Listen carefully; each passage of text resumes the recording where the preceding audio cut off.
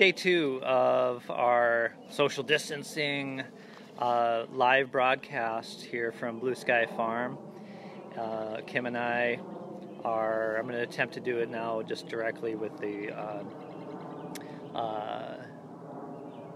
cell connection. Yesterday I used the Wi-Fi and it was a little too far from the house, so it was a little jumbly. We'll see how it works out today.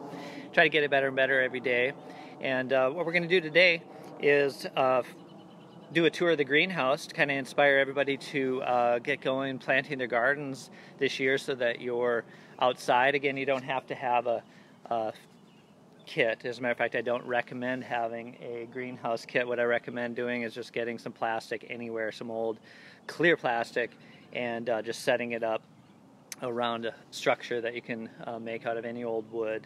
It is nice to walk into it, make it a little bit easier. And also use plastic to cover that ground, especially if you live in a colder climate that it's not past frosty time yet. It's good to heat up that soil and get those plants going sooner. So those are two ways to do it. And also, of course, in your house you can just start plants in there and then transplant it outdoors when it's ready. Just look up on the internet where it is to where your last frost dates are and when the recommended times and the soil temperatures are best to start various different kinds of plants. And so we're going to just head right on in the greenhouse, and then we're going to move over to the compost. I'm going to show you how we do our compost, and then we're also going to look at our overwintered garden and see what's left from last year. And so here we go into the greenhouse.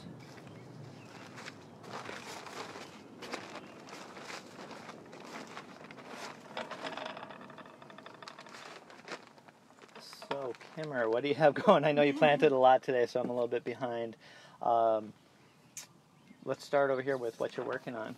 Yeah, so this is a winter squash from a company that I really like. It's called Uprising Seeds. And so it's a Patamaran winter squash, and then I've just done my zucchinis as well. And so I'm just planting those in some nice potting soil. And our last frost date should be between the 20th and the 30th of April, and these are supposed to be planted in your greenhouse about 4 weeks prior to that. So, or of course you can direct seed them at that time. It's yes. just that they'll produce a little bit later, and they're winter keepers, right? So this is really designed for next winter. So it's really important to do a mix of what you want to have for food security this summer, but also for next winter. And so you want to have some winter squash, and I think back here Kim put in summer squash, aka zucchini. And way back in the corner over there is microgreens at the bottom, and so I assume that's just various kinds of lettuces. And Kim didn't put any root. Oh, and you have herbs on the top. What kind of herbs are you talking about over there? We have oregano and thyme and rosemary and all the normal. Do we have any of that overwintering from last year as well? We do. So this is kind of our just a little extra for this year. So we still have some thyme, and we still have yeah, we have a lot of stuff in our herb garden, so we'll see. But we always like to do a little bit more each year just to make sure that if anything dies or something during the summer, we have a backup. What do you have there? Oh, well, this is the binder Kim's where I so keep all my organized. seed packets. I've tried a ton of different ways. I tried a cooking recipe box, just random boxes and drawers, but I found this to be the best. You can just get a regular 3-ring binder, and then you get these pages that are actually for photographs, and you can put your seed packets in them, and I just label them by plant family. So I've got my Solanaceae here, which are my tomatoes, potatoes, peppers, and such, and then the Cucurbitaceae, cucurbits are the squashes and zucchinis. I really recommend, nobody really wants to spend any money right now, of course, but so you don't have to organize it like this. But I do recommend if you can get a hold of a copy in the library. I think the libraries are letting you check out books, and I don't know how, drive up, I believe. And so Botany in a Day is just an amazing book, both for wild plants and also basically learning to plant families. And by the way, tomorrow, if I haven't mentioned, we're going to go out into the woods and harvest stinging nettles, another batch. And so that's what we have planned for tomorrow. But it's really nice to, while you're doing your gardening, to really understand the plant families, their edible uses, the medicinal uses, and the utilitarian uses. And Thomas Elpel, who wrote Botany Today, just did a brilliant job with that. So if you can get a copy, it would be really helpful while you're, spending a lot of time at home. Take a look at that in the evenings to kind of catch up and understand a little bit more about your plants. By the way, you also, for some of the more expensive seeds, like for instance, you can't just start from seed potatoes, sweet potatoes. You can start onions. I think this may have been, was this purchased at the store or started by seed last year? We grew that last year. Well, you notice if you don't, you can catch them and you can eat the greens. Of course, that's green onions. You can also eat the bulb, which is the classic, for cooking. But if you don't eat them soon enough, they grow roots. They're true roots down here below the bulb, and you can just plant that right in the ground. Matter of fact, what we will do before we plant this in the ground is just chop this off, use the green onions, and then that'll grow into some more green onions this year. Well, there's all sorts of other mix of herbs, and then when this all starts coming up and starts popping through, we'll revisit the greenhouse and take a look at everything and see how it grows. I think we're going to go over to compost right now because it's really important during this time. If you don't already compost, we have, I think, a local waste management company, but they are saying that sometimes there may be some disruptions in services, especially if they can't get people working or whatever the case may be. And so you don't want to have compost, aka food waste, sitting around in your garbage. Just start right now separating out your food waste from your garbage. Plus, then you won't have as much to pay for garbage pickup. And start taking your compost.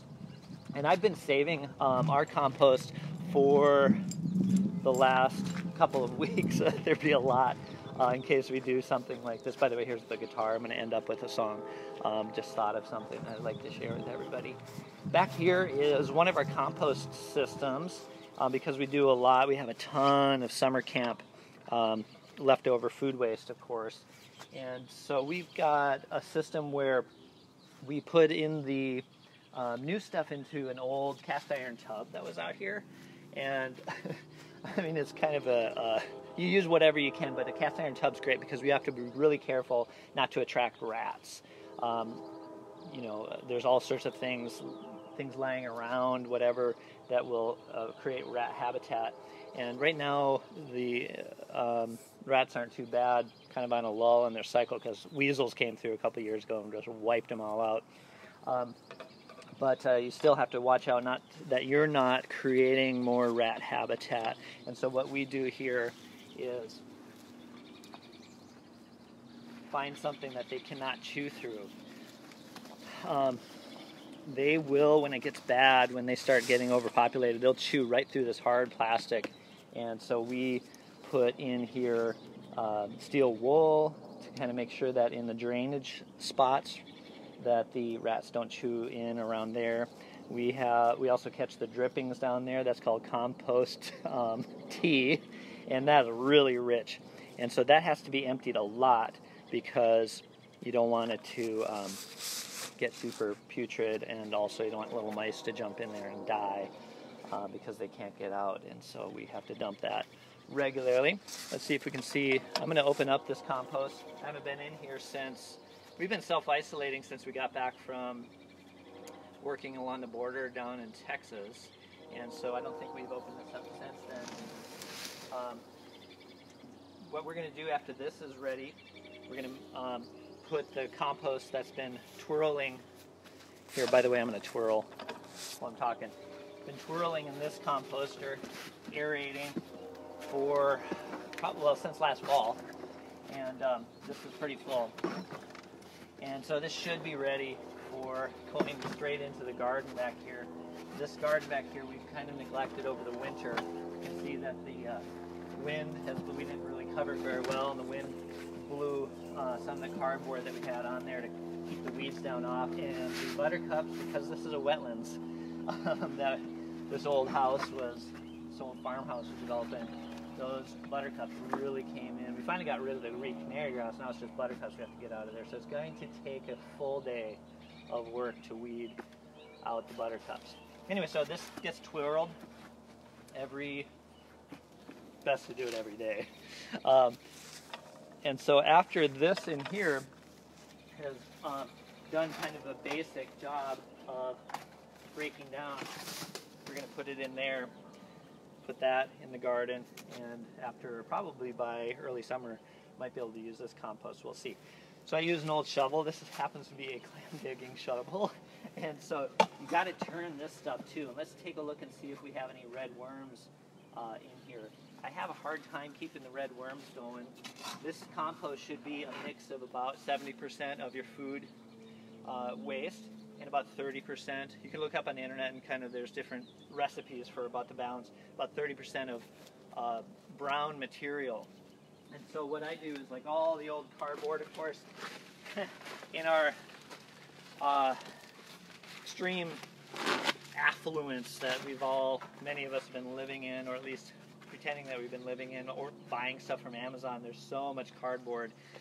Anything that's not printed on, you can just use as brown waste, and you want to strip it up real small and put it in there. But I'm going to first mix this up as best I can. Take a look and see how it's looking. This is going to be, again, take a while before it is ready. But oh, here's some red worms. We ordered some red worms. This is going to be a nice shot for everybody. That's a regular worm, but there's some red worms in there as well. And I think they got shipped from Florida or somewhere, the red worms. But but you don't need to ship them. You can just borrow some from a friend that has compost going, because you really want to get red worms going in here. It's just, you know, a kind of worm that really works well with compost. Getting it down to basically breaking it down to soil. So we've got, I'm going to move, what I like to do is every time I come in here I kind of keep track of what area I dug in and put the new stuff in, so that I'm kind of rotating it around. I've got a whole bunch of compost to put in here now. So I'll put that compost in, I'll strip up a bunch of cardboard to put in for brown, and I'll also, we're really lucky in this area to, well, we're not that lucky, but most of the farmland has been covered by warehouses, out of which you order and buy all of your goods throughout the United States. This entire valley between here and Seattle is covered with warehouses, Amazon warehouses, and before Amazon, a lot of other kind of warehouses. One of them being, do you drink coffee?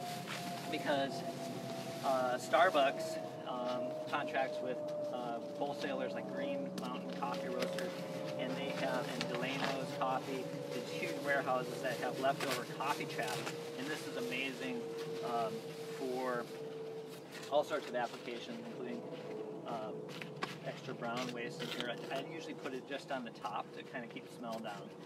You don't want it to be stinking up your neighbors. I'm not really happy about that if that's the case. So I'll finish this later after we're offline. And next I just want to go in and look at our garden. It's looking pretty intimidating. There's a lot of work to do.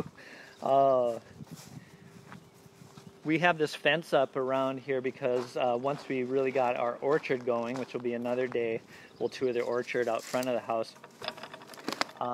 The deer started coming in, of course, and so we want to keep the deer. This is sort of it's not a rabbit-proof fence, but it does have, it's a kind of fence that was purchased in at Wilco, and down at the bottom it's a much smaller squares, and at the top bigger squares. And of course, you're not probably want to spend money on fencing right now, so you want to do alternative deer blockages, like just have string going up around your garden, and then hang some flagging or something, that kind of toilet paper, although that's a hot commodity right now, so that the deer are kind of scared off from going into your garden as much as possible. There's all sorts of tricks you can look up on the internet and see what works for you. So I'm just going to take a look at, here's the leftover kale from last year. You just keep it growing, and of course kale is a mustard, and so all we use it for is cooking. or throw it in a stir fry and things like that. And if there are any Wolf Camp staff watching right now, they're going to be just gagging because most of them hate kale because I used it too much back in the old days of cooking for Wolf Camp. And then we've got celery down here, and you can just use celery greens. They taste virtually the same as the celery stalk, and so we're going to have to really weed that, make sure that there's no buttercup in there, because buttercup is poisonous, and so you don't want to accidentally harvest any buttercup when you're trying to harvest your celery or anything else.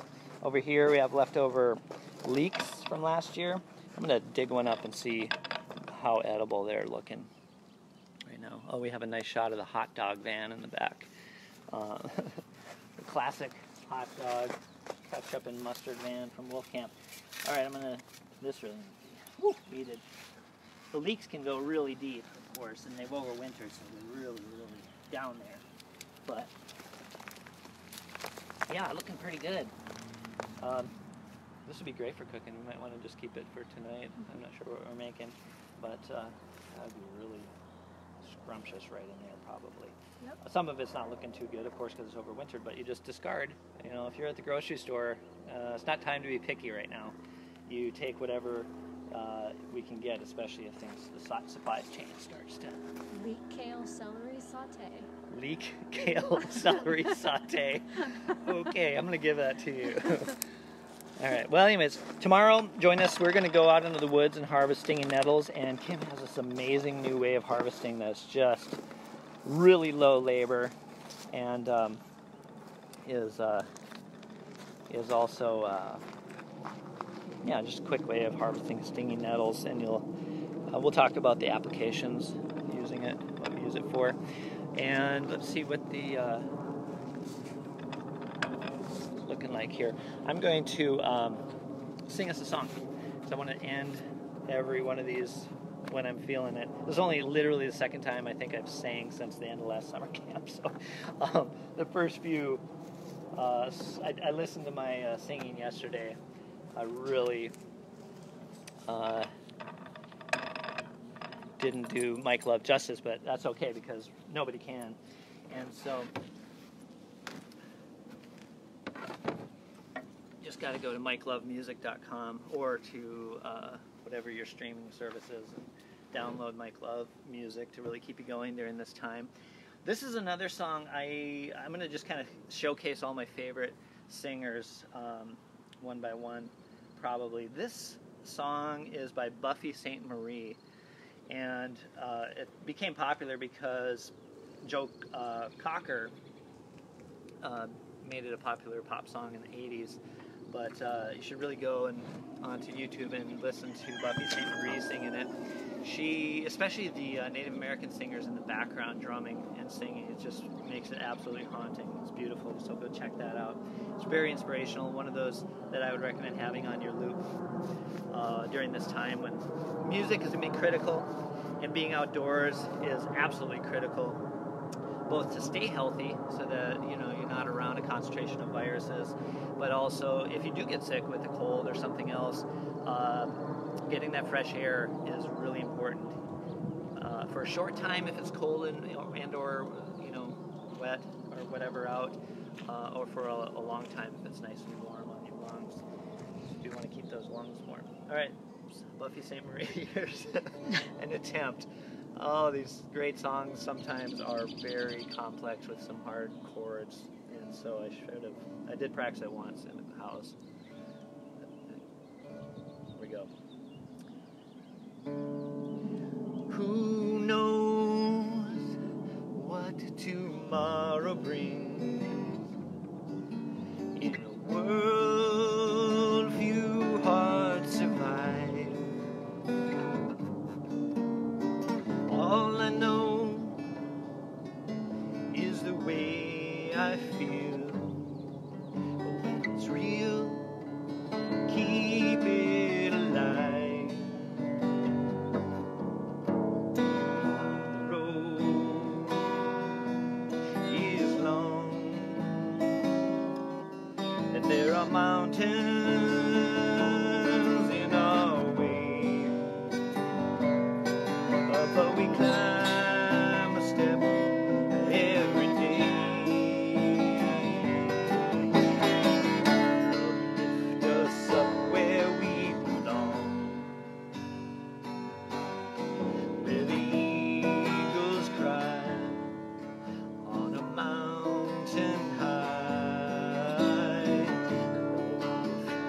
up where we belong. Far from the world below, up where the clear winds blow.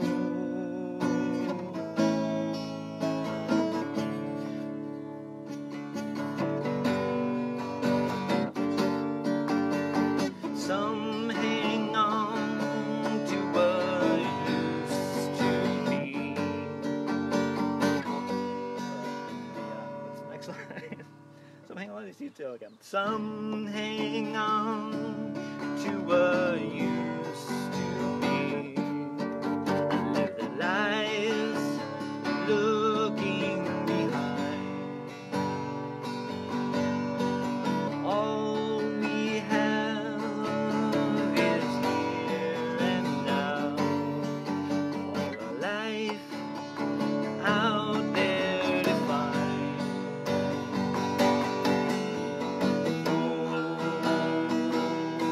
Road is long, and there are mountains in our way. But we climb a step every day. Lift us up where we belong, where the eagles cry on a mountain high. Lift us up where we belong, far from the world we know, where the clear winds blow. And time goes by, no time to cry. Let's live and die today. Lift us up where we belong, where the eagles cry on a mountain. It changes key, and that's, you just gotta listen to Buffy St. Marie version. she nails the key change. All right, well, we'll see you tomorrow out in the woods harvesting stinging nettles. We're gonna shoot for 6 p.m., but we'll start it a little bit sooner because I think there's a bit of a delay in the broadcast. That's our attempt anyways. And it gets dark in the woods. Plus it gets dark in the woods. Yep. Maybe we'll start at 5:30. Okay. Take care, everybody. Be well.